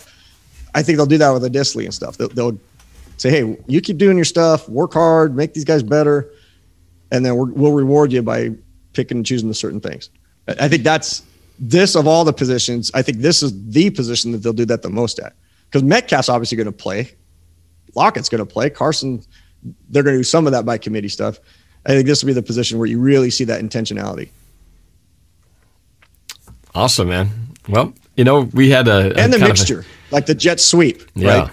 The jet sweep. Like, at first when I brought it up to you, I said, who do you think's going to run it? You said what everybody would say, DK Metcalf. It'd be natural to think, okay, a guy who just tried out for the Olympics, he'd be the jet sweep guy.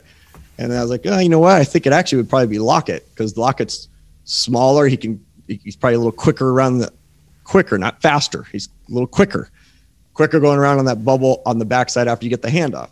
And then I look here and go, oh, you know what? I'd rather see DK going deep and Lockett going across on a drag, and he's doing the jet sweep, and he's maybe getting it, maybe not getting it. But when he doesn't get it, he just swings out to the left side and he's floating out there as another outlet guy. And then we got our running. I mean, geez Louise, like, you got some serious threats that can take place there. And you got a top 5 quarterback who can master all this stuff. And he doesn't have to sit back there and worry about stuff. But hey, man, just get back there and inside of 3 seconds, throw it, and just get us, keep us rolling, man. Keep us rolling. Cameron Hughes says Hollister was underrated blocker, just didn't have the strength to break tackles or anything. So he was my favorite player on the team. He was my favorite offensive player last year, without a doubt. I love watching that guy play. Yeah. Well, hopefully Gerald Everett can do all the things he did, and then a little extra more than he did. So, well, Coach, we had this sort of unwritten sort of goal to try to stay definitely within Braveheart time and Titanic time, but within Star Wars time. And I think we're close to staying within the Star Wars time. So, I mean, at this remember point, the Titans time. We got to remember the Titans time. So, Yeah, appreciate your breakdown, man. This is why I love doing Coach's Corner with you, man, because you see those little things that, you know, most of us probably would watch that, you know, all 22 and just kind of go, yeah, okay, that's pretty good play right there. So it's great to see all the nuances, and I love the graphics and the additional animations that you've added to it. It's really very cool. Have you stepped up your game? Yeah, they'll keep it. There'll be some fun stuff. I've got some. There's about 10 other things that I've already got going, but I'm just going to slowly bring them in. It's hard. It's like a kid at Christmas where you get this new thing and you're like, I want to show my friends like everything it can do, you know, but I feel like it'd be better if I don't show all the little tricks and trade of the illustration. You know, we'll just kind of grow, you know, as you're growing this channel and everything else, kind of fun to do that. But yeah, love doing it, man. I have a lot of fun. It's entertainment. It's good stuff, but I think, again, the 12s are smart people, but I know we've got 12s all over the world, so I hope people that as they're watching this, they just see it as a chance to, hey, let's get excited and get hyped up for these guys. And so when people talk about, well, who's that tight end you got, you can say like, oh man, they line him up as fullback, they line him up as this. Yeah. Hopefully we get that. It's just way better than saying, oh, we got a tight end. What is he like? Well, he's a tight end, right? Like, that's what most people would say. Not the 12s, man. I think, like, I'm hyped about us coming back as 12s. Like, I think it's going to be at a level we haven't. Oh, I think it's just that first. You know, I know that you mentioned the Jaguars game. Yeah, that's definitely going to be hype. But the first home game, the first regular season home game, when we all get to be back in there for the first time, man, talk about a place ready to explode. I cannot wait to see what the energy is going to be like at that first game back. It's going to be awesome. Yeah, so, you know, I was thinking you were mentioning about how that's why we got to go on a push for. Yeah. I was just saying we need to go on a push for Mama Blue to raise the flag. In my opinion, it's got to be like the 12 of all 12s. And with Bill the Beer Man passing, I'd say that she is, you know, her and Mark Collins, and maybe it's a few. Like, I think we could start that now. Like, I get choked up thinking about it because I hadn't even thought about that till just a few seconds ago. Mama Blue actually has raised the flag before in the new stadium. I know she has. No, I know she has. But it has been a while, so it'd be great to see it again, right? NFC Championship. Yep. So it'd be great to see it again. For her to overcome what she's overcoming. Absolutely. And she was the fan of the year. She was the fan of the year last year for the Seahawks, you know, so almost won it for the entire NFL. I think people would go nuts. It would be. Yeah, especially with what she's done. I'm always ready to host that sucker up. I'll do it. No, because it'd be way better if she's doing it, and all of a sudden you hear this dun dun dun dun dun dun dun dun dun dun dun dun. It's remember the Titans build up. Dun, dun, dun, yeah, that's true. The eagle flies in, and then all of a sudden you put some lightsabers out there. So, speaking of lightsabers, I know how you roll. Donnie Pierce says, speaking of Star Wars, I mentioned Star Wars movie length. This morning marked 44 years since what is now A New Hope debuted in movie theaters far and near. So today. And I will never forget, because that movie changed my life forever. As a third grade kid in elementary school, seeing that movie, oh man, it was seriously life-changing. So what if I told you on this day 44 years ago, I literally thought that spaceships were 30 feet over my head at the opening of Star Wars at the old theater in downtown Seattle that's no longer there anymore. That's where I saw it too. It's all that, and this isn't like a slam thing of my dad, but it's like the last memory I have with my dad is going to that and sitting there in the theater as a 5-year-old kid going, what is, like, I don't know what is a movie theater? I don't know what a movie theater is. I mean, we have a TV at home with foil on the TV. So like I don't know what the difference is. I see and then all of a sudden the lights go out. Okay. It's dark and that ship comes over the top. Yeah.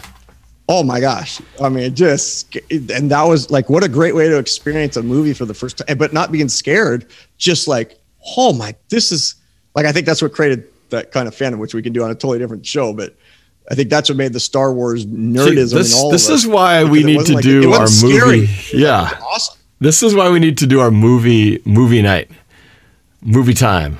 Watching, you know, Star Wars has got to be one of those, because we could talk a million different things about this, about a movie like that. Because I know that young and old, we've all seen it. And to clear it up again, Norb, because sometimes you say these things, and I think it's because I'm a dad with sensitive ears.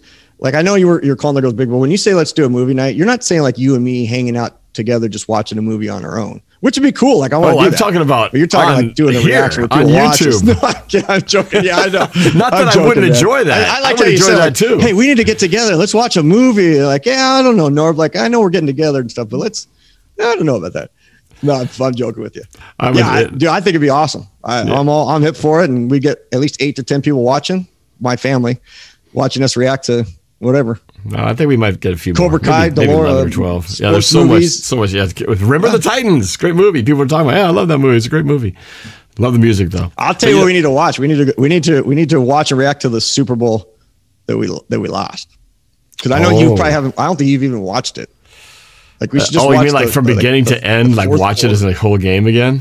No, I have not. I mean, I've watched bits and pieces. I've had to edit little pieces, so I know certain areas really well. But I've not, as a whole, watched it from start to finish. It's too hard, man. It's so hard to get back into because it brings me right back to where I was and the ebbs and flows of that amazing game. But knowing what's coming, it's like, I know Luke's going to get his hand cut off. It's so hard to know that all this stuff going through, you're thinking, he's going to have a fight. It's going to be great. He's going to get the best of Darth Vader. But in the end, he's getting his hand cut off. And I don't like watching him. But not if it has a NorbCam alternate ending. People, I think, would watch. It's a director's cut. If I got to react, if I got to react to NorbCam's alternate ending. Oh, you're suggesting I make an alternate ending version. I'm suggesting that we watch it. Yeah, that we watch the Super Bowl together and we kind of go through the emotions. But then, like with 2 minutes to go in the game, or down at the 30 seconds left to go in the game, somehow you use your magic, and now I'm not saying focus on me with the reaction, but now it's like how we would react to whatever the new alternate ending is. I think there's merit. That would have been great. You know what? We should have done that, and you shouldn't have told me that, because then I would have done it. I would have shocked you, and then you would have had like the true, unexpected. Oh my gosh, what happened? But now that you've, never mind. Huh? We'll talk. We'll figure it out. We'll figure out something. But I had one last thought though, because you're talking about. I think they're going to get rid of the word tight end because the tight end does so many different things. Plays out of the backfield, splits out. It's not really the tight end anymore. Yeah. You know what they should call it? Instead of the tight end, it's simple. They should call it the loose end. And that way, when you're on defense, and you say, we got to tie it up. Why do I feel like I got to correct you? We got to tie up some loose ends. Like you're pushing the limits on this show, man. I know. I'm getting close to Star Wars now. But I'll guarantee it. Yeah, but I know there's people out there that are like, dude, it's already tough when you called people a tight end forever. And people were like, oh, that's like, that was the running joke of so many things. Like, oh, he's the tight end. He's the tight end. Now you want to call him the loose end and all these other goofy things. You crack me up, man. You're so hip in some ways and you're so naive in others. And that's what makes you like the greatest friend on the planet, man. Cause you're like just a funny dude. Oh, if I did that and my girls were in here and they knew what we were talking about, because they probably wouldn't know the difference between a loose end and a tight end. But if they knew what it was and I threw that out, they'd be like, oh gosh, dad humor again. I don't know what you're talking about. I'm just saying, I think based on how I know people react. You know what I'm talking about. You're goofy that way. I don't know what you're talking about, man. I'm a grandpa. We should call it the wide end or the move end. I like loose ends, because then you can always pull that. We got to tighten up some loose ends. We got to tie up some loose ends. Yeah, I think they'll come up with a new name, like in volleyball. Like all of a sudden, there's this thing called a libero. For 847 years, back to the cavemen and cavewomen, there was no such thing as a libero, and then all of a sudden, there's this new thing called a libero as the rules kind of changed. But then it was fun to watch them because then they got a different colored jersey and everything else. So, which by the way, I saw that you chose a jersey number 1 as the quarterback for Face of the Franchise or Madden or something like that. Like you've already started this starting one jersey, change to another jersey. Not gonna be like, did you get Warren Moon's permission? Oh, for that one. Well, it was, I didn't get Warren Moon's permission. But, it's hard because, you only have so many choices. I could have been 12, but I felt like that would have been a disrespect to the fans. I can't take the 12 jersey. That's been retired. But all the other numbers I went through, it just didn't feel right. I saw 17. You can't pick 17. Can't pick 12, like I said. You can't pick 10. That's Zorn. Can't pick, Russell Wilson already had 3. But all these numbers, there's 9. I think of these players who played before. I think of John Kitna. I think of these all these players I couldn't. And then 1 was the only one. I know Warren Moon did have it. But that one just doesn't, it doesn't jump out as much. Couldn't take Rick Meyer's number. Yeah, couldn't take those guys' number. So, anyway, lots of good stuff. But that is it. So while you are looking at some videos in these top screens and around here that you might want to watch, make sure you check out Coach Marsh's YouTube channel, Coach for Life. You can follow him on Twitter as well, Coach for Life. It's Coach for Life 100, but isn't it just Coach for Life? If you look it up, it comes out that way. Well, there's different things. You're either going to find me at Coach for Life or Coach for Life 100, depending on which platform you're looking at. So website is coachforlife100.com, but Coach for Life is the YouTube channel, and Coach for Life 100 is Twitter and all those other fun things. So there you go. But I just appreciate you letting me do this and continuing to evolve with you, and I think it's going to get better and better. And there is no off season. I think we're just going to keep things going and get these 12s hyped up. And I hope everybody out there is super fans and super chat people and everything else. Let's continue to help Norb build this thing, because I think there's a lot of cool things that are going to take place moving forward. But he can only do it with your guys' help. So again, as I kind of send myself off, remember, live your life one play at a time, and let's get after it, 12s. All right.